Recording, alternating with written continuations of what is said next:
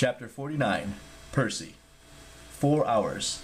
That's how long it took the fastest horse on the planet to get from Alaska to San Francisco Bay, heading straight over the water down the northwest coast. That's also how long it took for Percy's memory to return completely. The process had started in Portland when he had drunk the Gorgon's blood, but his past life had still been maddeningly fuzzy. Now, as they headed back into Olympian God's territory, Percy remembered everything. The war with Kronos, his 16th birthday at Camp Half-Blood, his trainer Chiron the Centaur, and his best friend Grover, his brother Tyson, and most of all, Annabeth. 2 great months of dating, and then, boom, he'd been abducted by the alien known as Hera, or Juno, or whatever. 8 months of his life stolen. Next time Percy saw the Queen of Olympus, he was definitely going to give her a goddess-sized slap upside the head. His friends and family must be going out of their minds. If Camp Jupiter was in such bad trouble, he can only guess what Camp Half-Blood must be facing without him. Even worse, saving both camps would only be the beginning. According to Laconicus, the real war would happen far away, in the homeland of the gods. The giants intended to attack the original Mount Olympus and destroy the gods forever. Percy knew the giants couldn't die unless demigods and gods fought together. Nico had told him that. Annabeth had mentioned it too back in August when she'd speculated that the giants might be part of the new great prophecy, what the Romans called the prophecy of the 7. That was the downside of dating the smartest girl in camp. You learn stuff. He understood Juno's plan. Unite the Roman and Greek demigods to create an elite team of heroes, then somehow convince the gods to fight alongside them. But first, they had to save Camp Jupiter. The coastline began to look familiar. They raced past the Mendocino lighthouse. Shortly afterward, Mount Tam and the Marin headlands loomed out of the fog. Arion shot straight under the Golden Gate Bridge into San Francisco Bay. They tore through Berkeley and into Oakland Hills. When they reached the hilltop above the Calumet Tunnel, Arion shuddered like a broken car and came to a stop, his chest heaving. Hazel patted his sides lovingly. "You did great, Arion." The horse was too tired to even cuss. "Of course I did great. What did you expect?" Percy and Frank jumped off the chariot. Percy wished they'd been comfortable seats or an in-flight meal. His legs were wobbly. His joints were so stiff he could barely walk.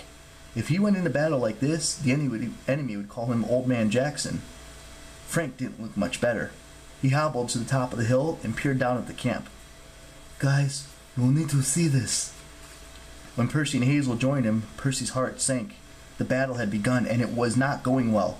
The 12th Legion was arrayed on the field of Mars, trying to protect the city. Scorpions fired into the ranks of the Earthborn. Hannibal the Elephant plowed down monsters left and right, but the defenders were badly outnumbered.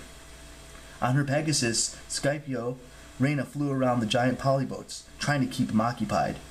The Lars had formed shimmering purple lines around the mob with black, vaporous shades in ancient armor.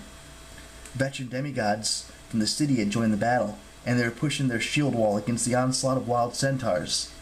Giant eagles circled the battlefield, doing aerial combat with 2 snake-haired ladies in bright green bargain mart vests, Stentho and Uriel. The Legion itself was taking the brunt of the attack, but their formation was breaking. Each cohort was an island in a sea of enemies. The Cyclops siege tower shot glowing green cannonballs into the city, blasting craters in the Forum, reducing houses to ruin. As Percy watched, a cannonball hit the Senate House, and the dome partially collapsed. "We're too late," Hazel said. "No," Percy said. "They're still fighting. We can do this." "Where's Lupa?" Frank asked, desperation creeping into his voice. "She said the wolves will be here. They should be here." Percy thought about the time with the wolf goddess. He'd come to respect her teachings, but he also learned that the wolves had limits. They weren't frontline fighters. They only attacked when they had vastly superior numbers, and usually under the cover of darkness. Besides, Lupa's first rule was self-sufficiency. She would help her children as much as she could, train them to fight, but in the end, they were either predator or prey. Romans had to fight for themselves. They had to prove their worth or die. That was Lupa's way. "She did what she could," Percy said. "She slowed down the army on its way south. Now it's up to us. We gotta get the Gold Eagle and seize those weapons, and give them to the Legion." "But Orion's out of steam," Hazel said. "We can't haul the stuff by ourselves." "Maybe we don't have to." Percy scanned the hilltops. If Tyson had gotten his dream message in Vancouver, help might be close. He whistled as loud as he could. A good New York cab whistle that would have been heard all the way from the Times Square to Central Park. Shadows rippled in the trees. A huge black shape bounded out of nowhere. A mastiff the size of an SUV with a cyclops and a harpy on her back. "Hellhound!" Frank scrambled backwards. "It's okay," Percy grinned. "These are friends."